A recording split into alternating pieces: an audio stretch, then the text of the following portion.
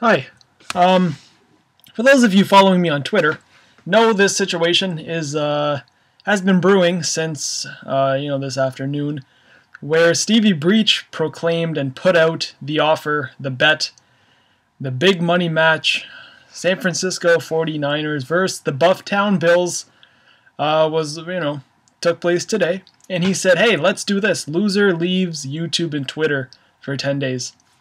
Bringing up a past event between myself and Gemini, who had the shoot off. It didn't actually take place yet, but it was, whatever. Fans have to, the YouTuber viewers voted on who they liked better, and the loser would leave YouTube for 10 days. That was Gemini's good little thing he had going on. That's the stuff that goes on in this guy's head. But Steve wanted to rehash that gimmick, and he did.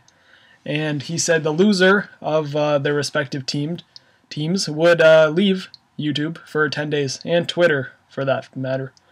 So here I am, big-brained Salt and Battery says, "Hey, we're going to go all the way with this. We're going to do it 14 days, 2 weeks, no Twitter, no YouTube. Me and Steve both do this for a side, I guess you can call it a part-time job. We both profit from these videos. So I guess we're taking a little bit of a paid vacation. Rather, actually not even paid, because you're not making any videos, you're not making any dollars." So, game happens. Here I am. For the first time, I listened to football on the radio. The only time I really follow football is the Super Bowl, and when I'm at the gym and they have it playing on the TV, I'll kind of sit there and watch it, trying to kill time until I can go home and devour a big box of donuts. Those are really the only 2 times I really follow it. But here I am listening to it. Here, 3-0, or was it? Yeah. So I'm like, all right. They first quarter, it's only 3. Second quarter ends. It is 21-3. 0. Yeah. So 14-3. I'm like, all right, no problem. They can come back. 7 more points were added then to another 21 after that, leaving the final score 45-3. Obviously, San Francisco 49ers won, and here I am. What do? Do I make a farewell speech? Steve's here laughing. People are like, yeah, before it ended after the first quarter. Here I am sitting like an idiot. Oh well, I had so much stuff planned.